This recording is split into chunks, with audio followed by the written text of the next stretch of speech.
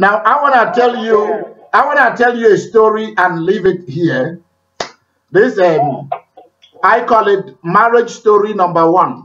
I'm going to be telling some funny stories, and I start with marriage.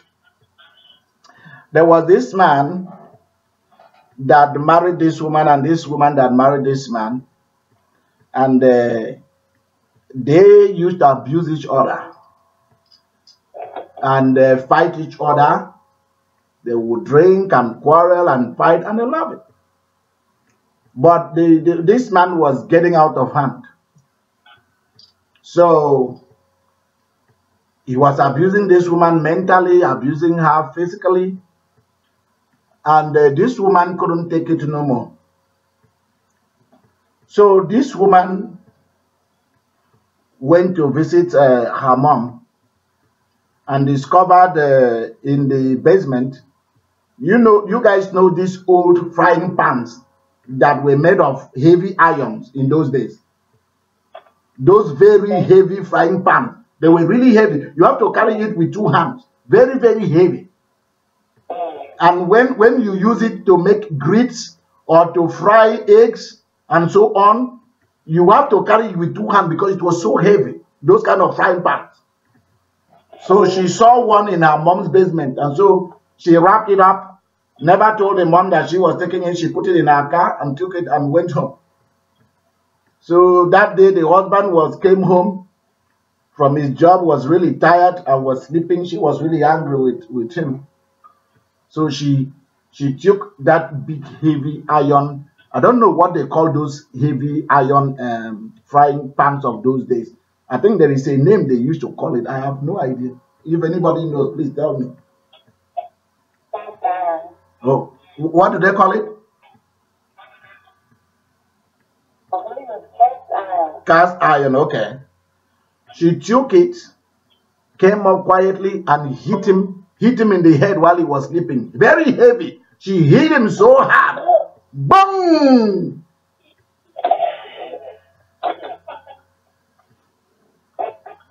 And she ran away.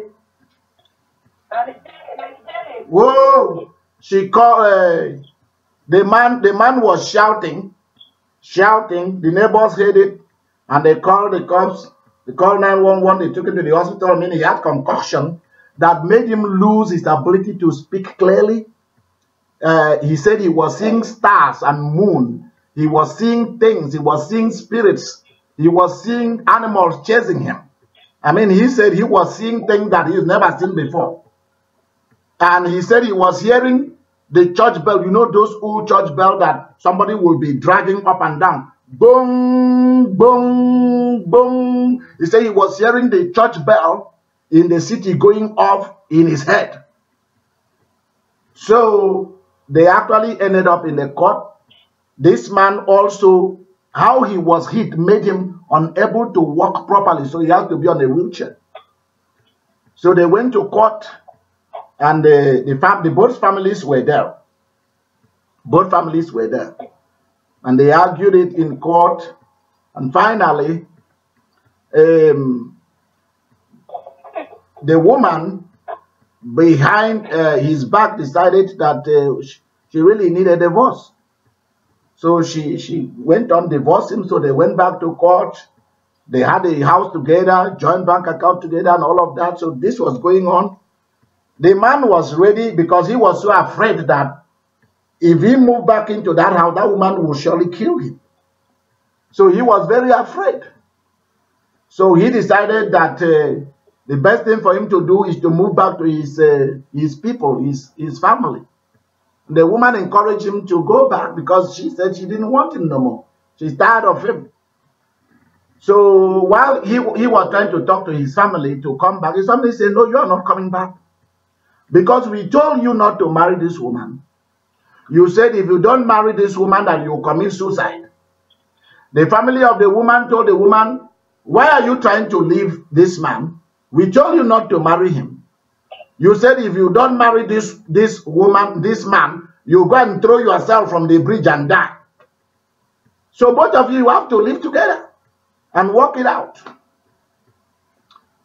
So the woman packed his things and went and dropped it in the man's family, and drop it at the door of their home, of their family compound.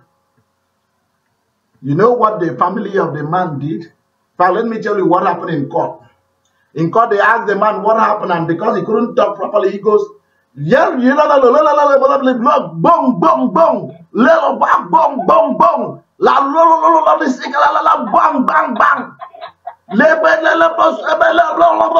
boom, bang, boom.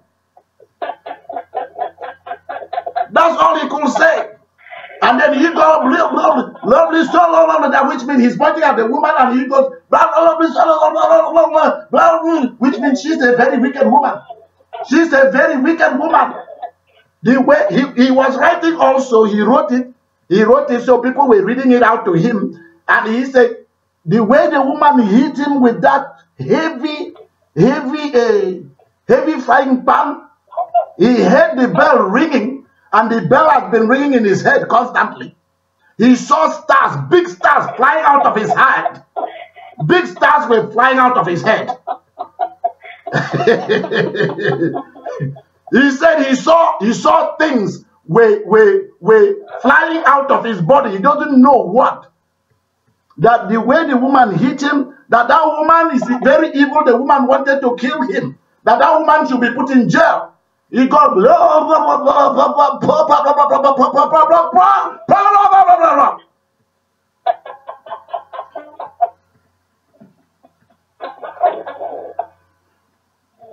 so the woman packed his things and went and dumped it in front of the man's family house.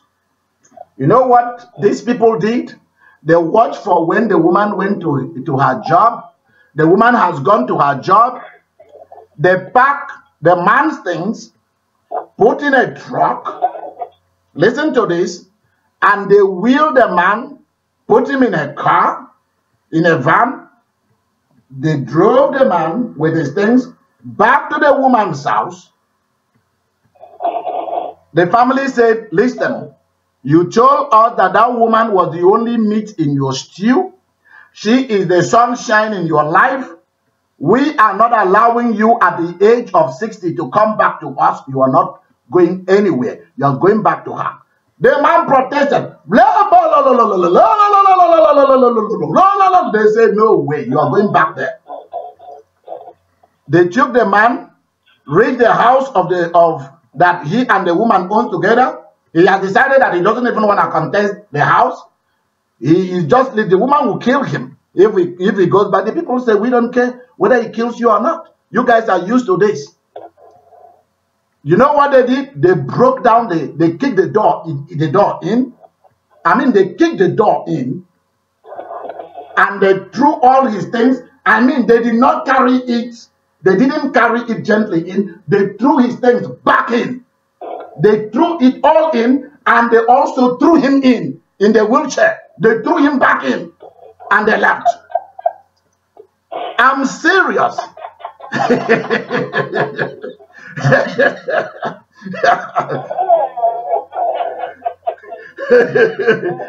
The family were so angry with him that they threw his thing. Somebody will pick his luggage and threw it in. It will just fly and land on the wall. Boom. They picked this, they threw it in. They threw everything in, and finally he thought they would wheel him in. They took him in and threw him in with the wheelchair. He fell with the wheelchair, landing on him. For the first time, he rose up from sitting on that wheelchair and knew that the game is up. They threw him in, and they entered their car and they left. They said, you stay there and marry. You wanted marriage. You are in marriage properly. I will tell you more marriage stories. Tonight, yeah.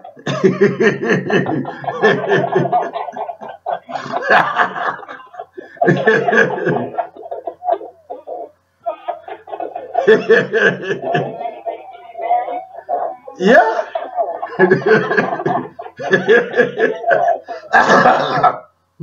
Oh Lord. Oh boy. Marriage.